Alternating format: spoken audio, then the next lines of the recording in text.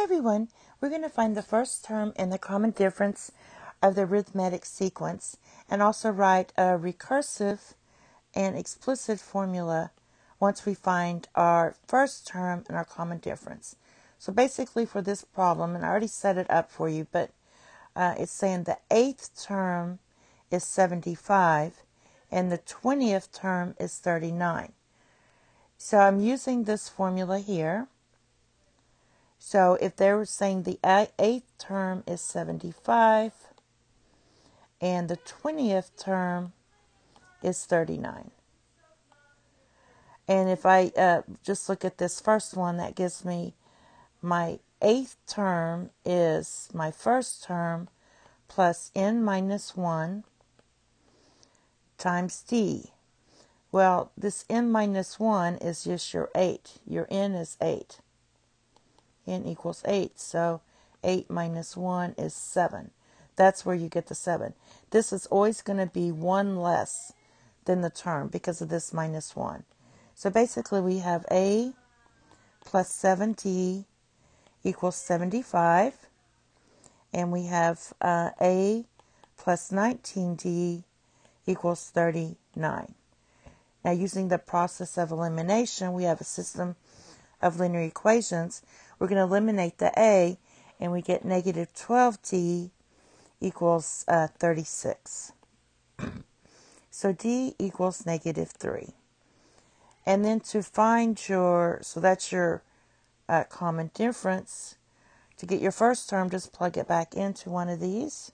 So I'll plug in that 75 equals A plus 7 times D. So 75 equals A minus 21. Add 21 to both sides. So A is going to end up being 96.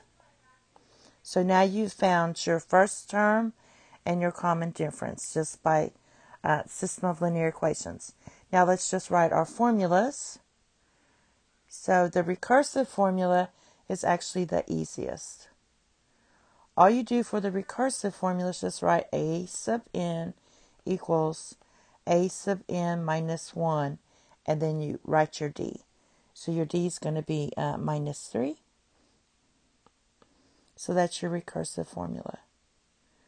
Your nth term or your explicit formula is a little harder, so you just write A sub n equals your first term, and our first term was 96. Maybe I should write this. Our first term was 96, and our common difference was negative 3. So you write plus n minus 1 times negative 3. All right, using this formula. All right, we're just letting our first term equal A. So A sub n equals 96, and then distribute, and you get negative 3n plus 3. So this is going to give you your nth term, or your explicit formula, they're both the same thing, equals 99, just adding those two, minus 3n. So this one a little harder, but it's not too bad. But the recursive formula is very easy. You just put the D in. And that's it. Thank you. Have a nice day. Bye-bye.